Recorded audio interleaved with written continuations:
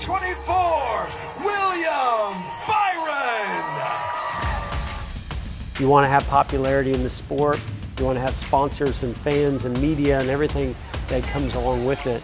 That's part of a PR rep's job to make sure that we get to go do what we love to do. Can't do it without the sponsors, and the media plays a huge role in that.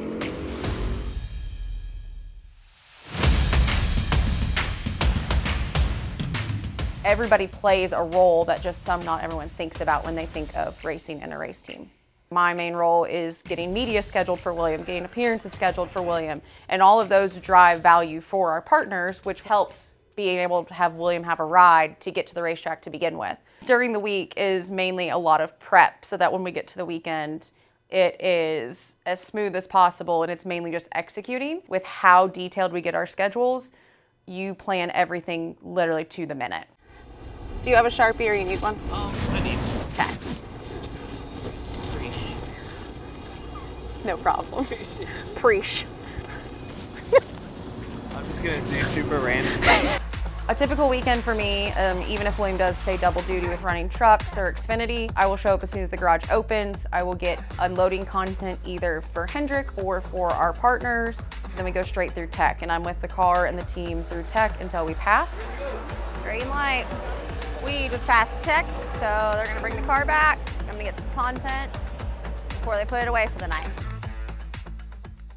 He still has like another hour and 20 until the truck race. Her role is really to keep everything organized for us to run smoothly throughout the weekend, to get to appearances, to get to practice and qualifying, making sure we're not late to those, trying to get to all those things, stay organized. Wait, we gotta get going. Just walk with him, guys. Interact with the fans as well, making sure that we're, signing autographs. All those things kind of play a role, keeping everything off the track as seamless as possible.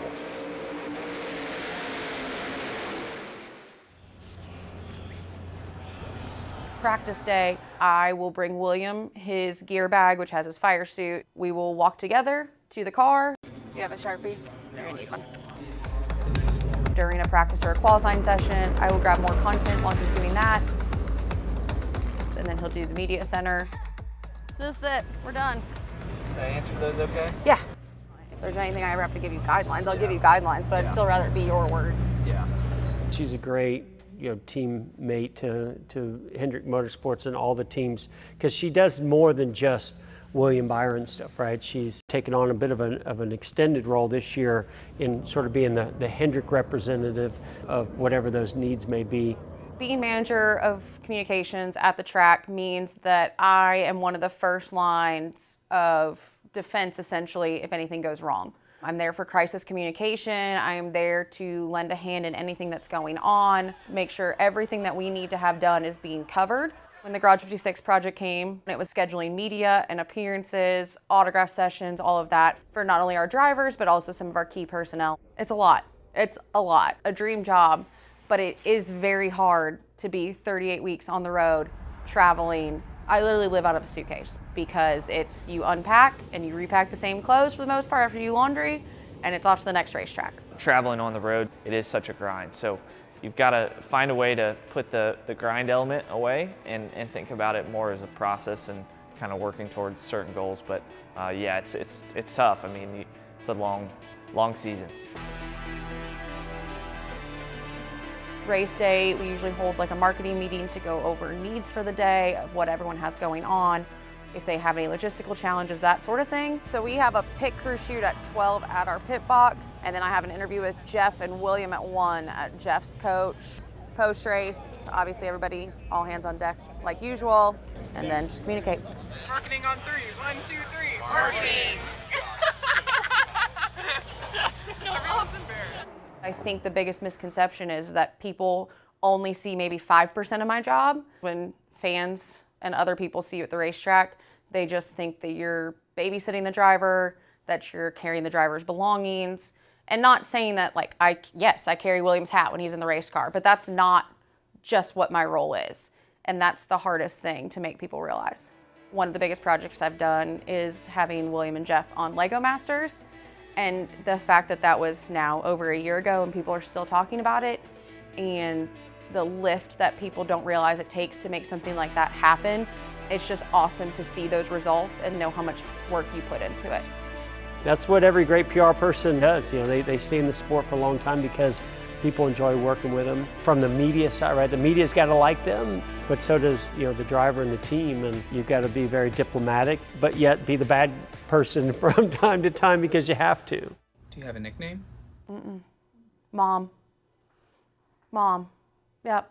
Team Mom. Ashley, happy Mother's Day. Thanks for being our team mom. Anytime. Anytime. Love y'all. Listen, this is how I look at it. This is an honest opinion. When you got to deal with the type of people that we are, and you handle it all in stride, that's a big deal.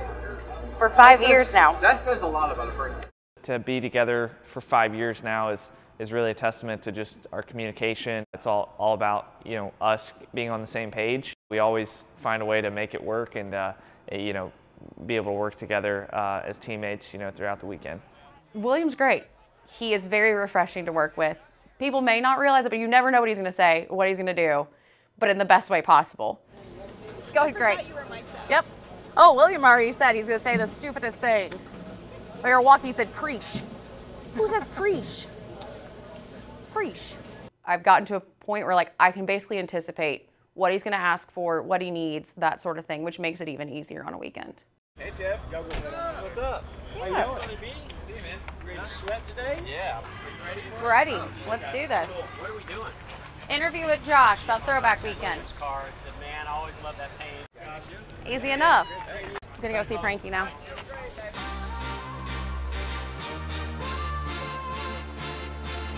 Frankie! Hi! You're the real star. Hey, bud. He knows when there's a camera. Hey, 158, because we have to walk all the way to the other side of the garage. Okay. There'll be a lot of people. I give him a time of when we need to leave the coach to go to the driver's meeting, driver intros. I will meet him when he gets off the driver intro truck, go to the car. At the car, we try to, like, keep it to only partners or family. The car is like the guy's locker room, and there's no real other sport that fans have access to a locker room right before a game starts. There's certainly times where maybe you're caught off guard. You weren't expecting to get surrounded by a group of fans, but you don't want to say no. And I think the team around you can help you be better prepared to make sure those moments don't overwhelm you. It's not that we want to sit there and tell people no, no autographs, no photos. It's just we have to know that there are some boundaries.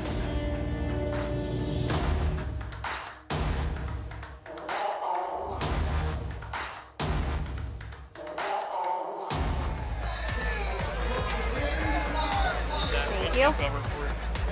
Once cars fire, I go to the pit box. I will do updates, not only to media, but on social. Social media is a pretty big role. During the race, I am updating the 24 Twitter team account to give fans updates of what's going on, since it's hard for TV to necessarily cover every single driver during the race. Clear. 2.5, whatever you need. Headlights on the back, make it live. 4 tires of fuel. Leave it on the jack. Are you ready? Are you ready? Go, go, go, go, go!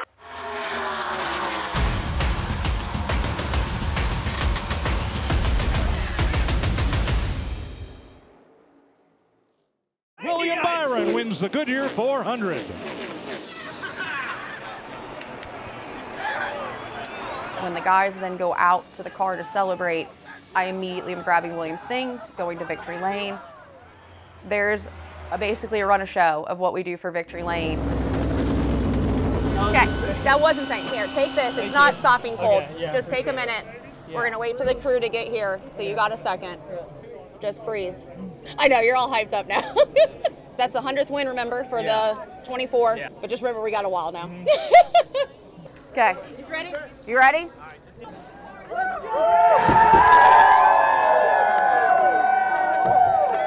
We'll do team photos, and then he'll do local media. He'll do some national media. Then we do single photos. Ready? 1, 2, 3. Woo! Okay. Exalta, Valvoline, Chevy. Okay, so that's it for team. Everybody else is done. Good? Okay, we're gonna go do media. After the media center, he does Sirius XM, and then NASCAR Productions interview, and then we are finally done. See gonna be a good mic'd up there. Yeah, I know, right?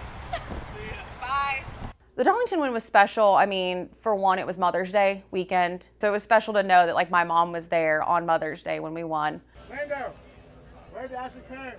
But then also the fact of it's throwback weekend, it's Darlington, it being the 100th win for the 24 car. To be able to be there for it and in that moment have Mr. Hendrick, Jeff, all of them there to celebrate in that just made it even more special. William had Aaron there, William had Frankie there, that was Frankie's first victory lane. We took more time to actually soak in the moment than we would for a normal victory lane.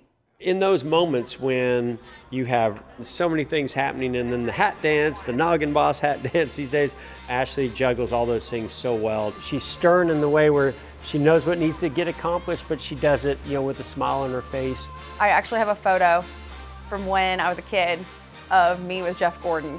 So it's a very big full circle moment, honestly, to be in this position, be with something that is so historic as the number 24. Jeff made the 24, yes, but we have also tried to kind of make it our goal to make the 24 now Williams. And so William can have his own legacy in this as well. Okay, you and me, let's do it.